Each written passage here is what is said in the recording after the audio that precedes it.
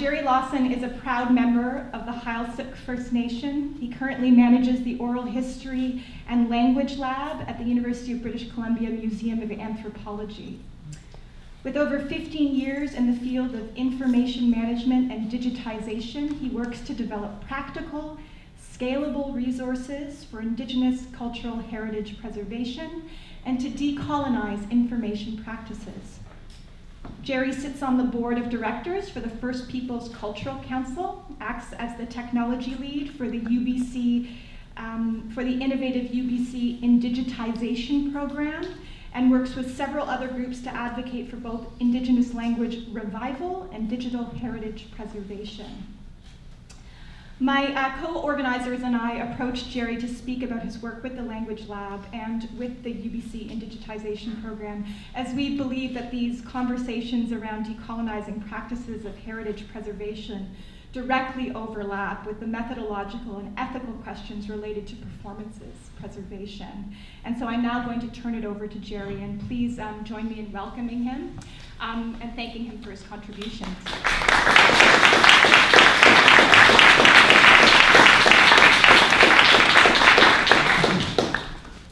Hi everybody, thank you for coming out this early in the morning, early for me.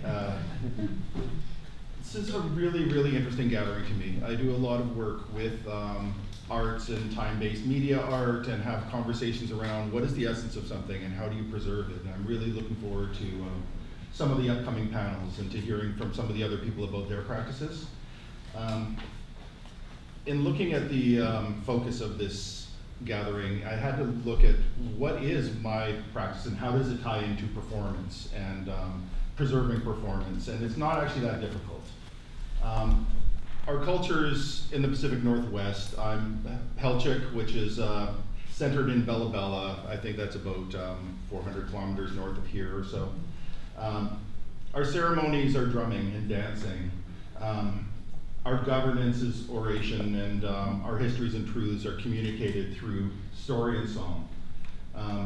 Performance is how we interact with the world, how we govern ourselves. It is almost everything to Indigenous communities in terms of history and how we convey anything. For a little bit of context, we have about half of the Indigenous languages in Canada in the province of British Columbia, most of them uniquely in British Columbia. There are 203 First Nations communities here. The diversity in terms of global comparative is tremendous.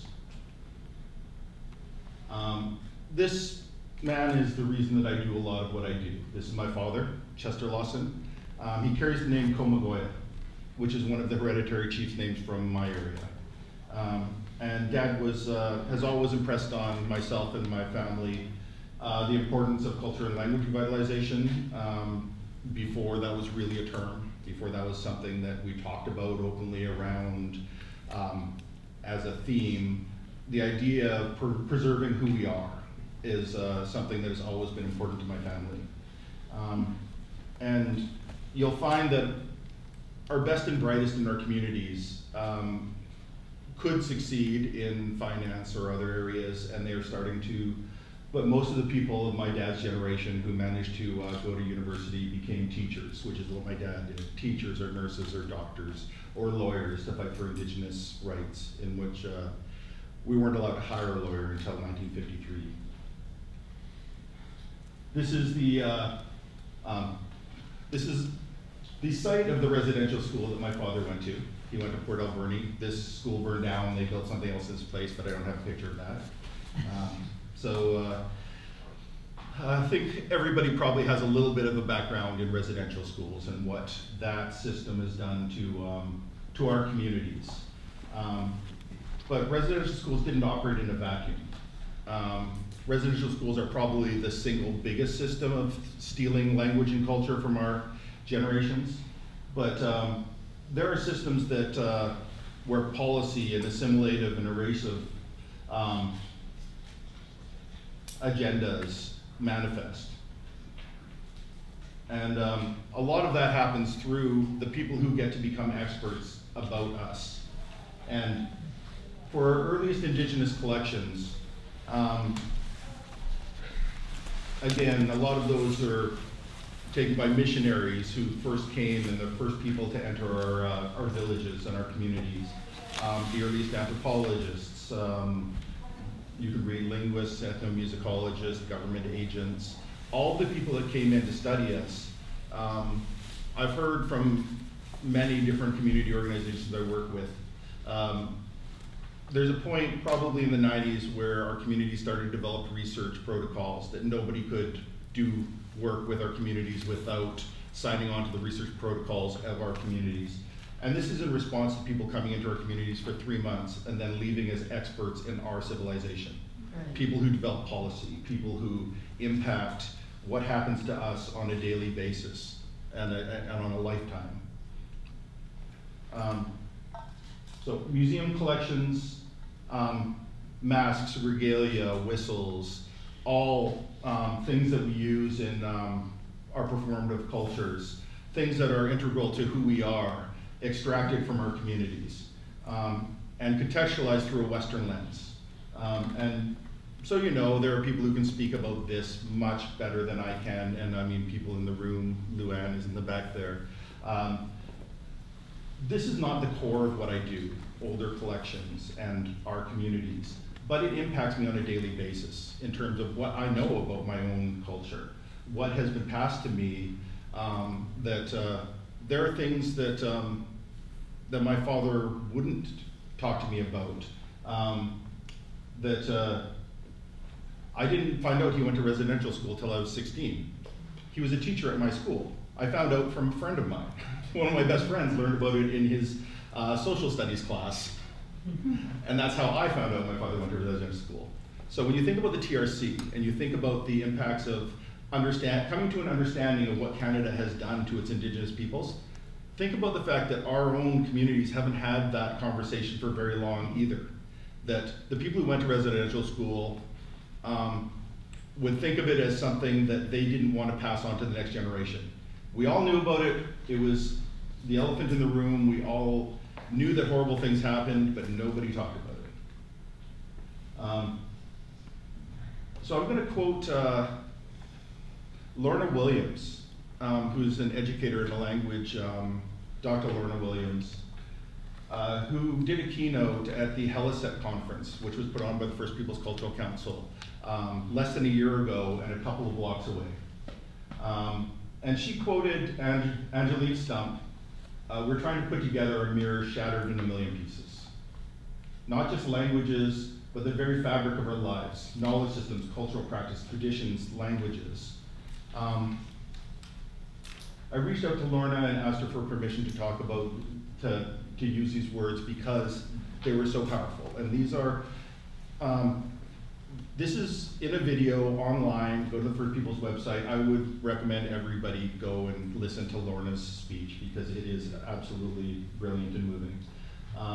But this is a really good analogy of what we're doing. That we've had cultures that, through residential school, through other positions, through the potlatch ban, we haven't been allowed to practice. It's been illegal. People could be jailed. Indigenous people in regalia, not more than 3 couldn't assemble in public during the potlatch ban that only ended in 1953. So our own knowledge of ourselves has been fractured and taken away and held in archives and in faraway places and used by people external to ourselves to contextualize us and develop policy. Things are getting better through things like the Royal Commission on Aboriginal Peoples and the Task Force on Museums and Task Force on Museums and First Peoples, both in the 90s, 1992 for the Task Force, 96 for RCAP.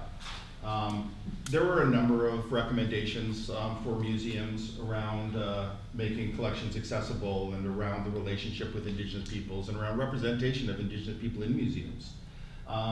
Some of that has gotten a lot of traction, and not right away for sure. It takes a long time to change practices. It takes a long time to change hearts and minds, to change the way that people are taught as they enter discipline and the way that people act within the discipline. So I would like to say that at the Royal BC Museum, at MOA, at most of the museums that have ongoing relationships with Indigenous people, the Burke Museum.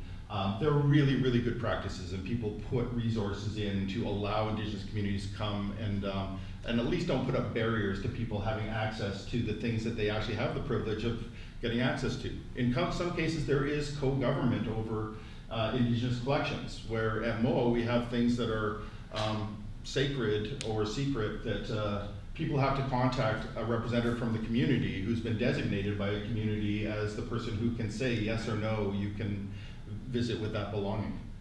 So things are moving along in a better way. Things are moving along but lagging behind in archives.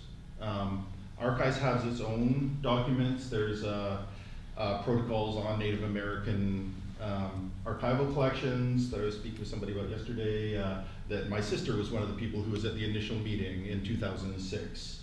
I'm actually on a committee that's the task force for the Canadian Archives response to the Truth and Reconciliation calls to action that is ongoing and chaired by Erica Hernandez-Reed and Donald Johnson.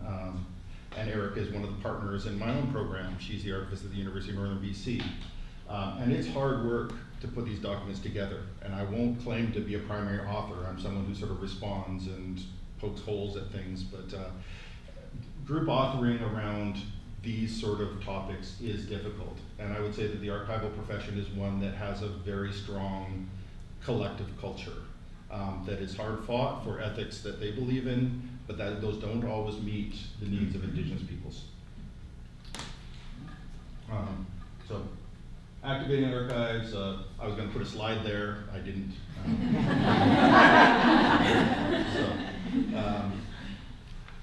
And I did speak a little bit about, again, archives is lagging behind, but very similar notions that you see in museum collections, you're starting to see in archives, where things like collections that have cultural sensitivities might be co-governed by an Indigenous community where that relationship exists.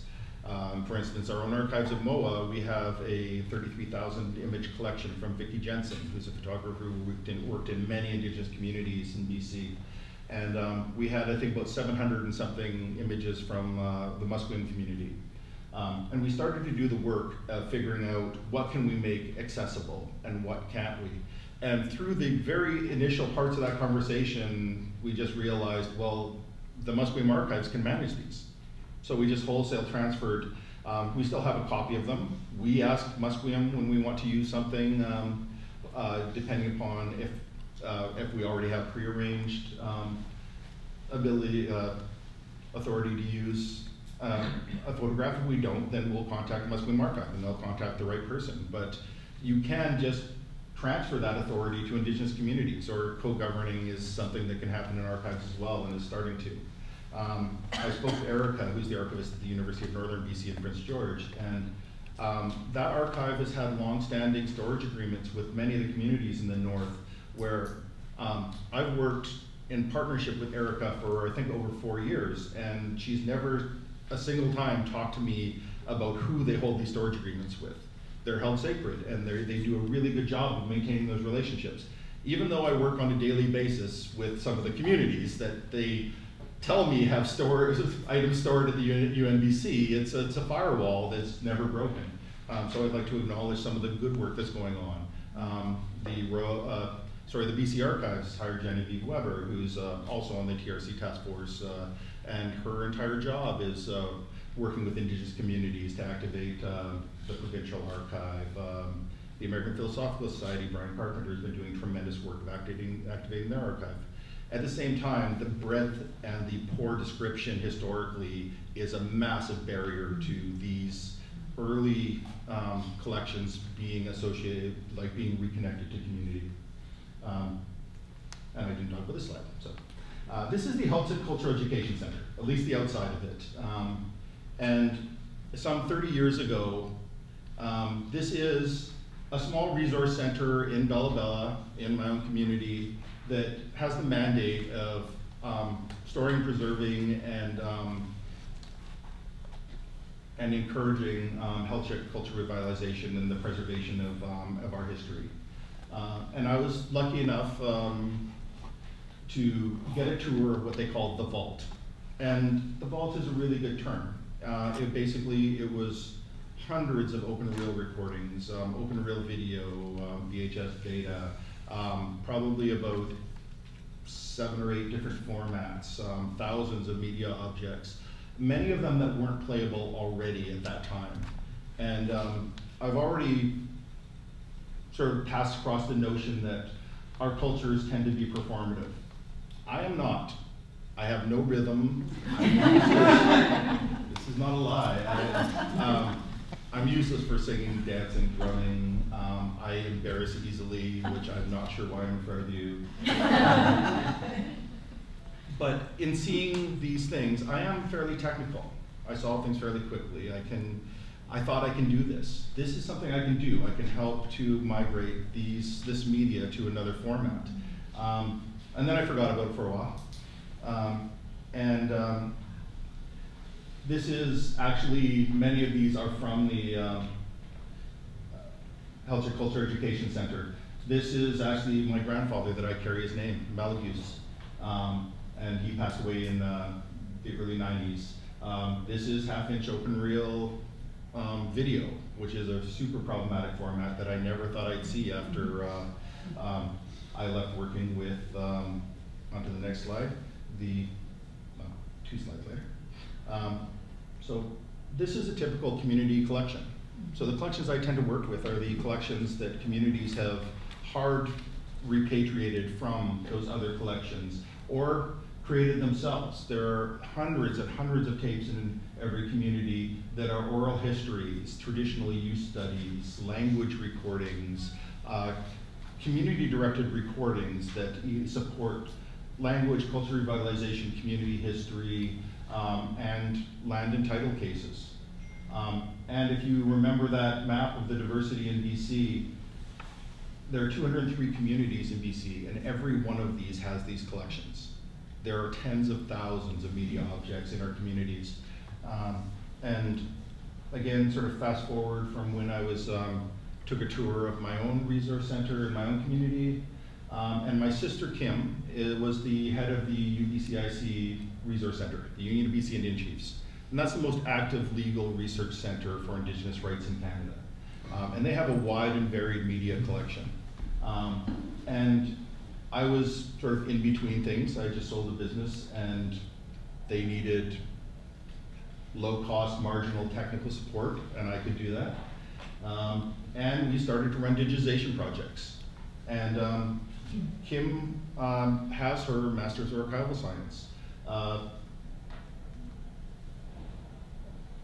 We could read best practices. We could go and find the documents. We had wide networks of people who should have been able to support us, but the advice that you would get is go read best practices, follow that. Well, best practices would never actually be implementable as a practice. There were specifications for equipment that were never released by manufacturers that you had no way to measure. You had no way to know if you were meeting best practices in certain cases. In other cases, there was no new equipment available that met the best practices you were supposed to be meeting. Archival jargon is confusing and impenetrable, and audio engineering jargon is even worse, and video broadcast engineering. And so it's not that the best practices were wrong. I want to say that. There are very, very smart people who are assembling the technical specifications that they thought were correct for how you should preserve things. It's the way they were articulated by people who didn't understand them themselves, as if they did. That people would come out of library school and they were told, use best practices. They would tell everybody else, use best practices. Nobody actually met best practices, is what I found. Library of Congress has workarounds. You always have a technician in the background just making something happen magically. And we all get to say, yes, we meet best practices, but none of us do. So, in doing that work for a little while with Indigenous nonprofits, my sister took a job at UBC at the Wewa, at the only Indigenous academic library in Canada. I followed soon after, getting the job as the Oral History and Language Lab Manager at MOA after a $55 million renewal project at the museum.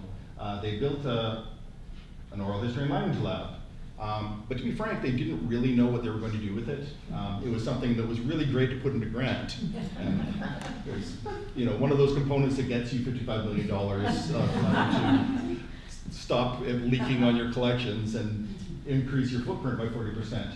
But we don't really have a legacy of doing language work at the museum. We work with the community to get some language around an exhibit. We have some alternate terms, they're called in our database, around what you would call a drama, but you don't really do language work at a museum. You can, but it wasn't certainly legacy. We had one researcher, Dr. Patricia Shaw, was our named researcher that was attached to, if you look on the right side, we've got a microphone there. It was all designed around a sound booth for high quality audio recording. But in the 10 years between writing a grant and actually building a building, high quality portable audio recorders were developed. And now you can go into a community and sit in somebody's living room. And the museum itself developed something called the Reciprocal Research Network, which puts all of our collections, but also 26 other collections of indigenous materials into a single searchable research network. So now you can sit with a laptop in an elder's living room and look at belongings. And there's no replacement for somebody being able to hold something, being with it. It does prompt memories that aren't evoked other ways. But it is expensive to bring people to Vancouver. And UBC is not on the way to or from anywhere. It's at the end of a thing, so you have to be going there to get them. So nobody just happens to be at UBC. So, so basically, the whole notion that we would have a lab that would do nothing but recording all day was flawed to start with. So my background in digitization, I went out and bought an open reel recorder, cassette player, all of the video machines you see on the left, and took on digitization as a secondary core function. And now it's really what we're best known for. Being as I'm the only person in the lab, what I'm best known for in terms of the Oral History and Language Lab. We started out, early on, my boss was Ann Stevenson, our information manager, and a lot of the things that I'm able to do, I owe to her and her ability to navigate UBC, her ethics. And she is the one who agreed that I can sit there digitizing things all day for the rest of my career and barely make a dent in British Columbia. So helping communities to do this work themselves is one of the things that was an absolute ethic from the beginning, before any partnerships were made. How do you take what is actually a really expensive investment at a university museum and make it effective for Indigenous community language and cultural revitalization? That's a big question. And every project I got into, we did sort of advance and move forward a bit, but the advancing the services that the lab would provide, but also advancing the networks and relationships that that I had with me when I came, but gaining more of them. And I was lucky enough that somebody else that I worked with, the UBC Senior Chiefs, also took a job at UBC. And that seems to be what UBC does. It just hires people from the union, one after the other. Because we actually hired Alyssa Cherry, who replaced my sister as the head of the Resource Center, now works with me at MOA. So it's what we do. And Mimi found herself managing sort of a crazy pilot project called Indigitization.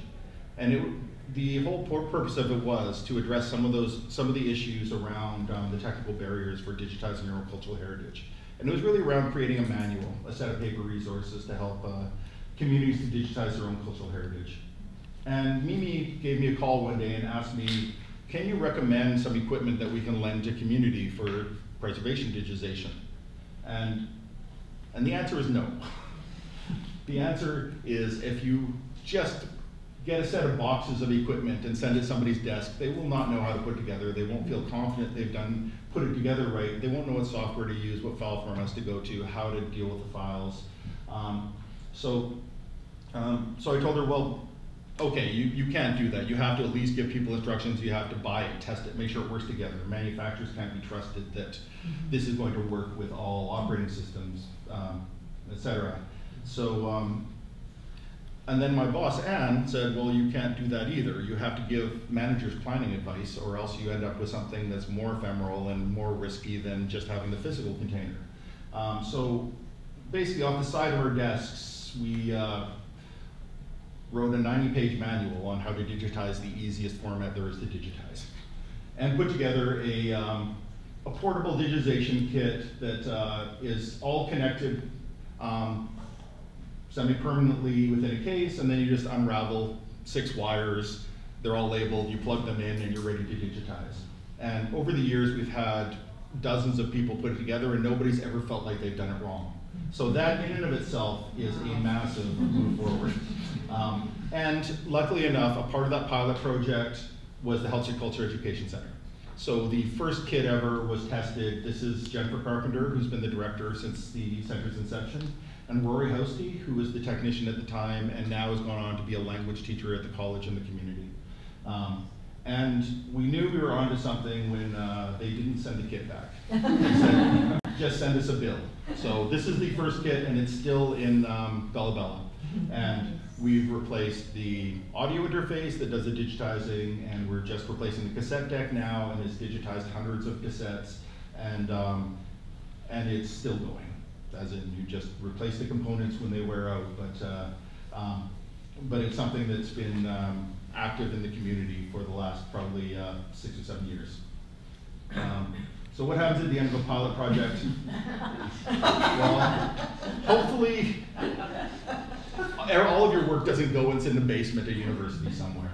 So we went to the original funders, the Irving K. Barber Center, part of the UBC library system, with a modest ask, hoping to maybe lend it to a community, bring it back in, reformat the computer, send it out again, and maybe abandon it somewhere and let it do good work.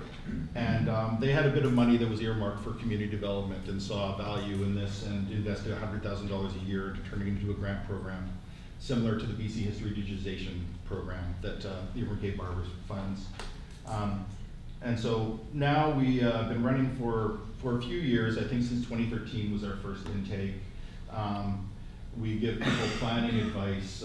We have 6 lending kits, in-person training. It's a matching grant. We do require that communities put up 50% in cash or in kind. We've done some massaging around things like digitization grant budgets have never ever made sense, so we've tried to make ours make sense. We've changed it so that a permanent employee can be a cash match, so that usually in a digitization grant, the only thing that you can really spend is on a digitization technician. You hire somebody to do all the work, but then that means that all of your experience walks out the door on the last day of your project. So we've tried to change our grant, and we're looking at the grant in terms of whether we require a match anymore, whether it just becomes a grant for a grant's sake. And so this, I used to call indigitization a protest project against best practices because they were so hard to meet and so hard to decipher. And they were such a barrier to us that we basically just put together practices that worked. Whether they met or not, we did practices that were practical and good enough, and figured that I could be a lightning rod for any preservation specialist who wanted to attack them, and it's never happened. The fact is, people don't really read practices and compare them. But we also encoded everything that we know on our own ethics. So we host in-person training, and that's so that people can train together, so that cohorts can become their own support network. They're going to run into problems in community that we don't run into at a university. And we found that this is bearing out, that people are starting to have those discussions more broadly. And what we're trying to do is make ourselves less important as time goes on. We don't want UBC to be the hub of this forever. We want communities to basically be a community of practice. So we teach file organization and project management, cassette repair, sort of common problems that you'll run into, the practical hands-on of it. We also bring people to, introduce them to everybody that we work with at UBC that does good, engaging work with community. And Down on our right, we have basically a protocol lunch where we invite directors and heads and people who actually hold money and positions of authority at UBC, and we introduce them to the people who are actually working on the projects so that we can actually have some level of visibility on campus, that people can understand why this costs money, why we should be doing it, what this brings back. And if this remains invisible to the people who give you money, then you basically, it's easy to cut your program. And in the upper left, that's WEWA. That's the library at the First Nations House of Learning, and that's EOSD. Judy Thompson is the head of the Tahltan Language Program and a professor at UVic. And she actually just announced she won a major award yesterday, the 2020 3M National Teaching Fellowship Award. And this is her finding a Tahltan language report that had been lost to the community for years. Even the author didn't have a copy of that. And so we told WEWA who we were funding, who the recipients were, and they brought out everything they thought people would be interested in. And we've never had one of these engagements where you haven't had additional benefit come out of those meetings. And I think as Lake Babine was trying to set up a library for their community, and both MOA and WEWA had books that they were removing from their collection that they sent back with them to help seed the library. The impact so far, this is a little bit dated, but over 40 projects, over 11,000 cassettes digitized in the province. And again, when I started this, a digitization project where 30 cassettes were digitized was a massive success. That this just wasn't happening at all. And people would go and start to research how to digitize and just run into nothing but barriers. And everybody in community is really good at a lot of things. So when you run into this many problems trying to do something that should be simple, you basically go back to all those things that are piling up in your desk. So if nothing else, we're really proud of just being able to get some stuff out of the way of already motivated people. So what happened last year? We had the lowest number of applicants we've ever had in our grant. And that happened to coincide with the First Peoples Cultural Council, the provincial government investing $50 million into language in the province of BC. And basically, for the first time ever, everybody who wanted to work with language in their communities could actually work teaching language or developing language pedagogy. And they didn't have to have soft money. There are all these things they need. They need these digitized collections to help develop language teaching and to use as language resources, but it's not the core of actually being in a classroom with people and communicating language. So we lost half of our recipients, the people who would normally be applying for our grant, because they were busy doing the actual work that they should be doing.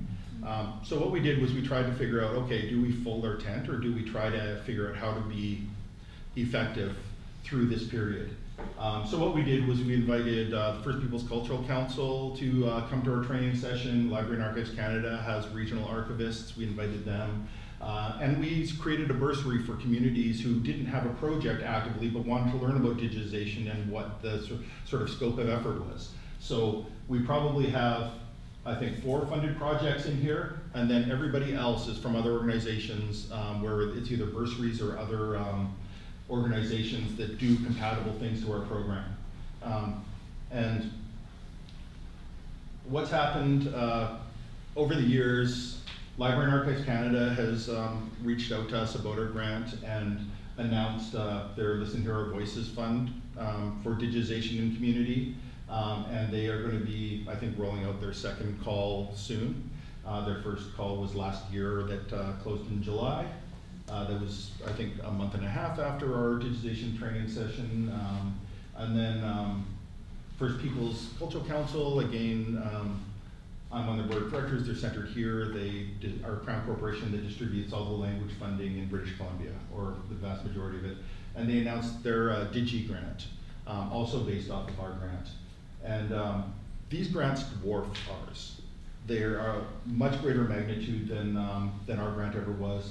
And the Digi grant, for example, is funding the same amount of money and the same, actually, in one round, they're giving out more money than we've given out in the last 7 years. And in one round, they're funding almost the same number of communities that we've worked with. over time. So what we were doing is setting aside our grant for this year in order to support communities in accessing these much larger pools of money. And I'm happy to say that this happened 2 weeks ago at Musqueam Cultural Center. That's Elizabeth McManus, who was, I think, in maybe the second or third round of the indigenization training that Musqueam Archives has had a couple of grants through indigenization. And Elizabeth is delivering training for the First Peoples grants, and is the first time that I get to sit in a supporting role and have somebody else as the primary person delivering training. And their training, I believe, was 13 different community organizations. So this is a massive step forward for the province, and it's something that I had identified as my primary goal for this year, is to get the hell out of the way as the only person delivering this, and then immediately Elizabeth stepped up. And they ran their second round over the last 2 days. So I've been in Victoria. They're doing this round without me entirely. And what happens with our project over this year? We will be supporting the First Peoples grant training programs, but we also have negotiated a National Research Council Indigenous Language Technologies project. And we applied for this last April, and it was actually signed in mid-January, and it has to be finished by the fiscal year end, which is March 31st. The methodology has changed slightly, but right now we have resources for communities to digitize cassette tapes, and because that's a really standard, easy format to digitize. And every other format has complexities that we don't really know how to help people through, but we can't let that stop us anymore. The fact that we don't know how to do it can't let us stop from giving people advice. So we'll be rolling out open reel buying guides for all of these formats, for open reel, VHS beta, camcorder formats, outsourcing guides, guerrilla video tutorials so that people across Canada will be able to self-serve, or internationally. But within Canada, we have another year where people will be able to access funding, and then it's not guaranteed after that. So there is a real race to get these things out there to help people to, if people can't plan their projects, if they can't build rational budgets and projects, they won't get funding. And if they don't get funding and those funds lapse, it's easy to say if not enough people applied, or if the quality of project wasn't big enough, then it's not worth funding. So, associated with this, we'll be running 3 regional workshops around these new formats in BC by the first week of April. So again, I didn't have permission or time to reach out to everybody, but I did want to talk a little bit about some of the things that have come by me and just in my little sphere of network that, see Katie. So there are some really, really important ways that the older collections are being reconnected to community. The Museum of Anthropology has just started an Indigenous internship program that literally brought in our first cohort 2 weeks ago. And one of those people is Trevor Isaac, who is working with Katie Bunn-Marcuse in the audience here, who will be speaking on the next panel. And Katie came to me, we sat on a committee together, I think it was a couple years ago, talking about a really interesting project she was working on that she found. It was Franz Boas recordings that wax cylinders and film that weren't known to be associated were actually recorded at the same time. So they were able to find out that that a song that wasn't associated with a dance anymore, that those things were associated. And I'm sure, hopefully we'll be talking about that next round. But we're able to connect that to the families that hold those responsibilities today. And one of those people is working with Katie, so that this is a community-connected project that is bringing knowledge back to the community. I don't know if you know who Gujau is. He's a Haida chief who is one of the most active figures in Indigenous rights and title movement, and through the 70s, 80s, 90s till today. Gujau was walking by my office one day and he said, "Oh, I learned a Helchik song that was in the Haida collection. It was something that had come to Haida through marriage. And I can't remember what collection this was a part of. I've got a recording of it, which would tell me, but he said, like, I want to sing it for you. So I grabbed a recorder from my office. We walked into the room next door, and I recorded this song that was gifted to my father and to the Helchik Culture Education Center for use. But it was a Helchik song that was brought to Haida through marriage and was lost to our community, and then was gifted back at the reaffirmation of a 120-year-old peace treaty between the Helchik and the Haida in 2014. So something that had been lost to our community, but found through its ties to another community, through an archival collection that was disconnected from both of us, and now is back in active use in our community. There's one more. I'll let you know if I remember. So the ties of an academic studying the older collections and just synthesizing information that may or may not be right is entirely different from the engaged work where community has access to its own collections, or people find something interesting but don't try to analyze and don't try to contextualize it themselves, but bring it back to the community and figure out what that true tie is. Just gonna bring up a slide that I speak far from BC at times, and at times I'm still answering the question, why is this important? And that is heartbreaking, but it happens. So cultural health. In Canada, the suicide rate for young people in our Indigenous communities is 7 times and 5 times the national average. That's heartbreaking enough, but the suicide rates dropped to 0 when over 50% of the community speaks its traditional language, from a study in 2008. And that's not a causal relationship, that's a correlation. So maybe that language was never lost, but the ties are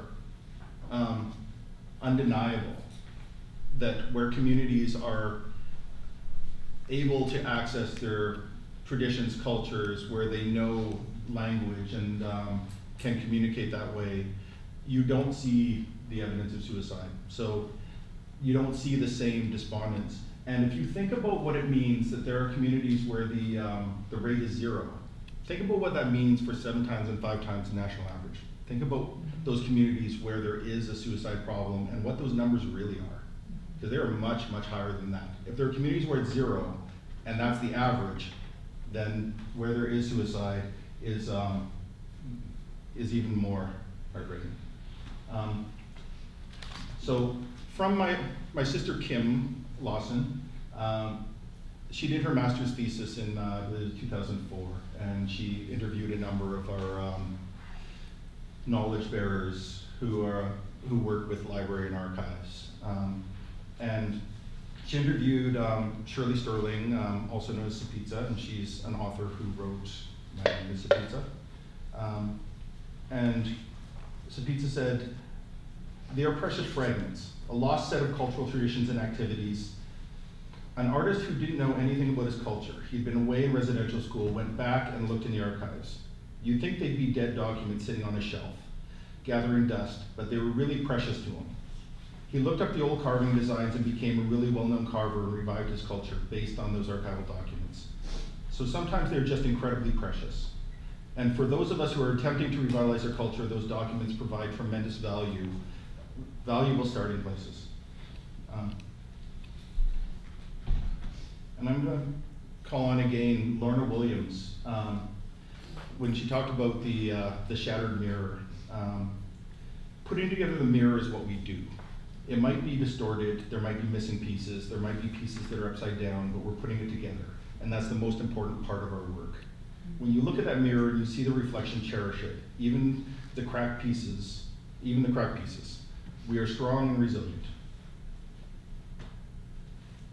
When you put those two together and you understand that the precious fragments in archives, the collections that can be connected to communities, the fragmented nature of what we're trying to do with our identities and our language culture, trying to bring back something and not knowing if a piece is upside down. Well, those archival collections may be able to tell us. They may be those missing puzzle pieces. So, or they are those pieces that help us to align things and help us to reflect ourselves. And they lack integrity without us, and we lack integrity without them. So, thank you.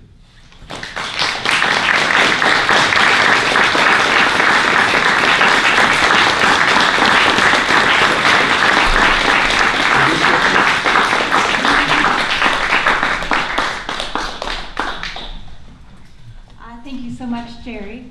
We have about 5 minutes, I believe. Yeah, 10 minutes actually for some questions. So I will run around with this mic. So if you have a question, raise your hand if I can get the mic working. Hello? Yes, sounds like it works. Any questions for Gerry? Yeah, Laura at the back.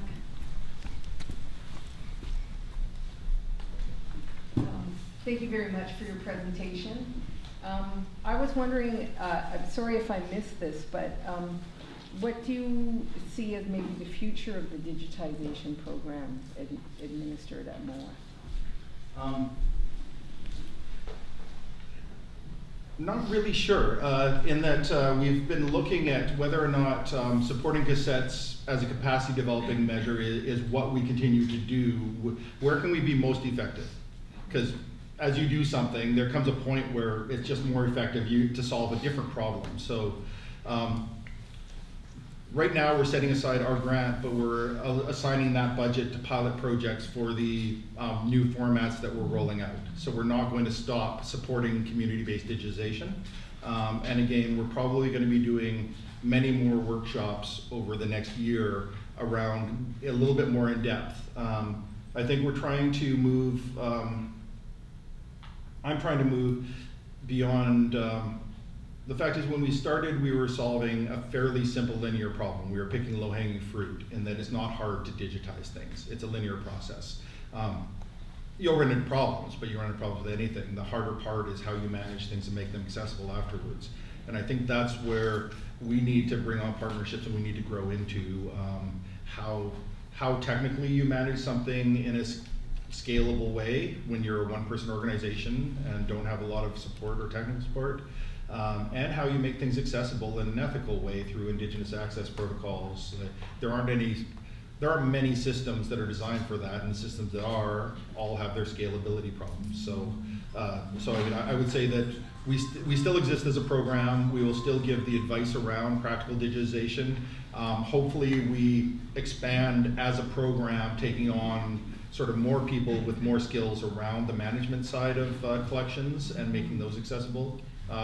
One thing is we are actually contracting the Archives Association of BC for one of our workshops to deliver their Archive 101, so we can figure out what that's about and whether that's something that we will be sort of supporting and recommending for communities to engage with in the future. So. Thank you.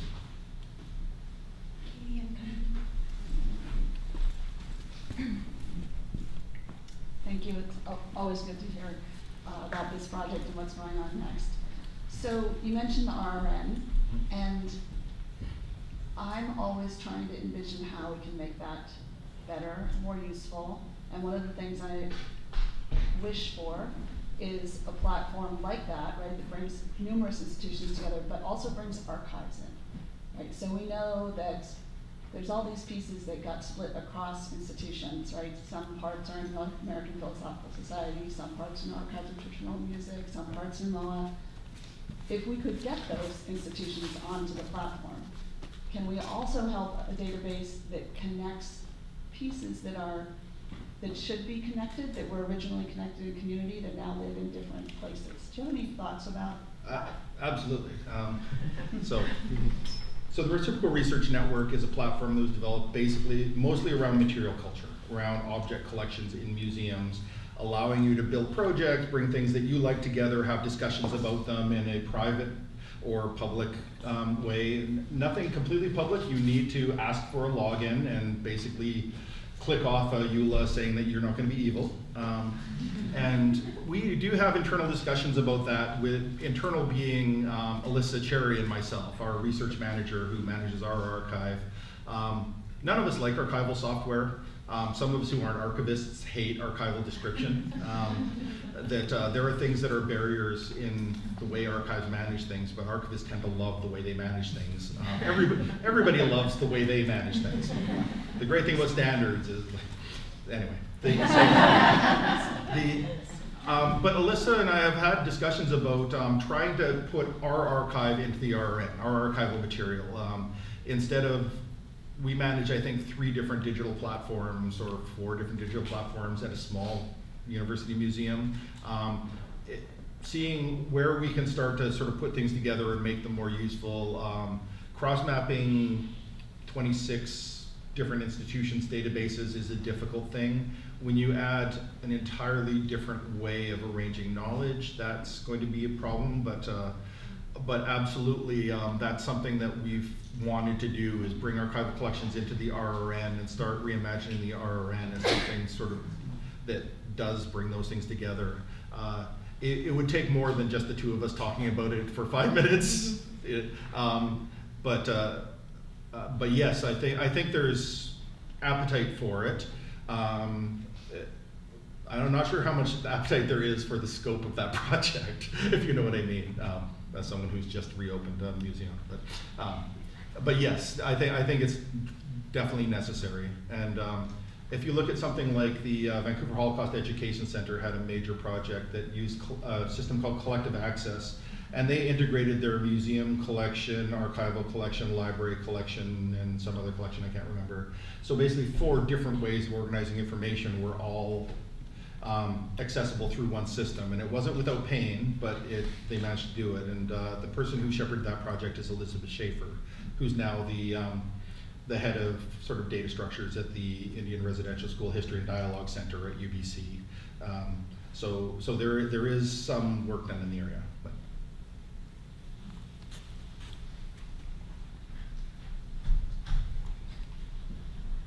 Thank you so much for taking the time to explain the complexity of all the work that you've done over these years. We were sitting in a room full of theater historians and archivists, but also artists. And so I wonder if you happen to know any examples of times when the activation of the archives and museums and the collections and the re-engagement with communities, if they have resulted in artists in those communities being able to engage and produce work that impacts people in artistic ways. That's really hard. It's a hard question to answer, because the artists who work like constantly in community, it's just this sort of free-flowing ongoing practice. So it's hard to say that this one thing spurred, it's almost gimmicky for one thing, it's time to go. So I don't know that you so much see like a single archival interaction that spurs something that has sort of great momentum in community, because I think the people who are able to make great momentum in community are just constantly creating new things. And I mean, I think of the young woman who created our logo, Alison Marks, who was Alison Bremner. She's just constantly innovating, creating, and she works in archives and traditional methods, but then she creates the cat lady design and how the raven wiped out dinosaur. There was a t-shirt contest she won at MOA. And there's just this spark in the artists who are both community engaged and constantly creating that I think it happens all the time, but it just happens subtly across somebody's practice rather than necessarily in something big. But I'm sure other people have examples. Yeah. So we are at time, but we do have a break now, a 15-minute break, and we will have time with Gerry, across the day and over lunch, etc. So I want to, Gerry, this is a little gift for you. A play, Kamloopa, written by one of our MFA writing students at the University of Victoria. So I encourage you to read it, and a token of our appreciation. So join me again in thanking Gerry.